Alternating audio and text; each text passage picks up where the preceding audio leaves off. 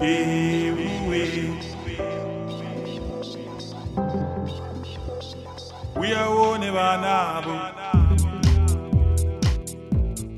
with the Responsible Safari Company is something very unique. It's very different to what is operated by a lot of other companies. It really is seeing the country and the people and the communities. It is far more of an experience than just travel. Last year I saw a documentary, basically a school who had raised up funds to come to Malawi and to build a school and to give out backpacks to the local school children, and I just kind of instantly wanted to do something personally. As I reflected a bit more on it, I thought to myself, do you know what, we've got great kids, we've got great support back home, we could do this. I found 3 companies, one of which was the Responsible Safari Company, and Dom got back to me the next day saying to me, we can do exactly what you want on the budget, no problem at all. Quite often we have groups that come out and they've already linked with the school, but often as well people don't know what they want to do, and they want to do, for example, a community build like Dunoon School. So we created 3 presentations so the students could choose which project they really wanted to get involved with. Each project had its benefits, but it would have a very different experience both for the students and the community. CISA stands for Community Initiative for Safe Reliance. The whole idea is to empower the rural community economically and with knowledge. You know, empowerment without knowledge is not power. I really wanted them to choose Joseph's project. It was wonderful that they wanted to take on such a big challenge. RST is very, very important to CISA. They're linking our organization to other like-minded people. I just thought it was like a once-in-a-lifetime opportunity, really. We get to meet everyone here and really see what the impact is that we have on them. The idea of a medical centre when kids have to go 45 kilometres in either direction to get medical treatment or underneath a tree for their inoculations just felt really kind of worthwhile. The people are amazing and very friendly. The kids are great, they're all running around all happy.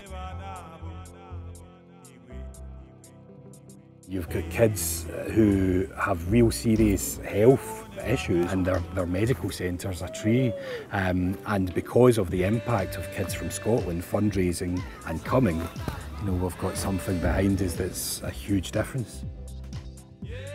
A lot of money to try and collect all together in under a year. I had a quiz night at my local pub. I did a sponsored swim with Lake Malawi, so I swam the whole total distance like over a number of months, and eventually I reached the total. It was about 560 kilometres. I started off by doing a fashion show. I raised about £1,000. A lot of hard work goes into it, and you have to be dedicated to doing it. You can't just start and then give up, but it's really worth doing it all to get to this point. We asked, you know, we're raising over £60,000, and that in itself could have a huge impact, but it's about sustainability. That it's worth spending the money on coming here because you see what this money has done and you see the good that it will do for the future, and you can take this back home and encourage more people to come and experience this. The atmosphere is completely electric. I think they're bonding well. You can see a lot of the communities here, the villages here, so it's just been awesome. One of the kids around 7 or 8 were coming to help. You know, they weren't actually coming for fun, they were coming to help, and there was one boy I can think of who I thought, he's never going to move that wheelbarrow, he's never going to manage it. And for the rest of the afternoon that wheelbarrow was moved and it was only him, and he was really proud, he was very proud. And he'll be able to look at what he's done here in 10 years' time and know that he's been part of it. People are just so friendly and the landscape's so beautiful. The safari in Mumbo Island, they're just breathtaking scenery. It's just the most beautiful country, gorgeous, and the people in it mirror that perfectly. The benefits of coming here as a school group is that you're in a really safe environment to do the work.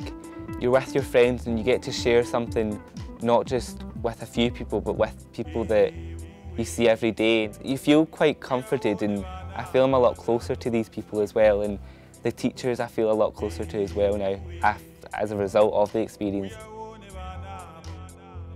If you come over to Malawi, you get involved in a project, you help doing the project, and then you go back home. That's your lifetime experience that is going to stay and stick to you for the rest of your life. It's just been completely mind-blowing. Everything's been such an amazing experience to actually try loads of different things, so I've really enjoyed it. I spoke to a pupil today and just to ask him how he found it, and he said that it's been the best experience of his life. And I think really as a teacher you can ask for more.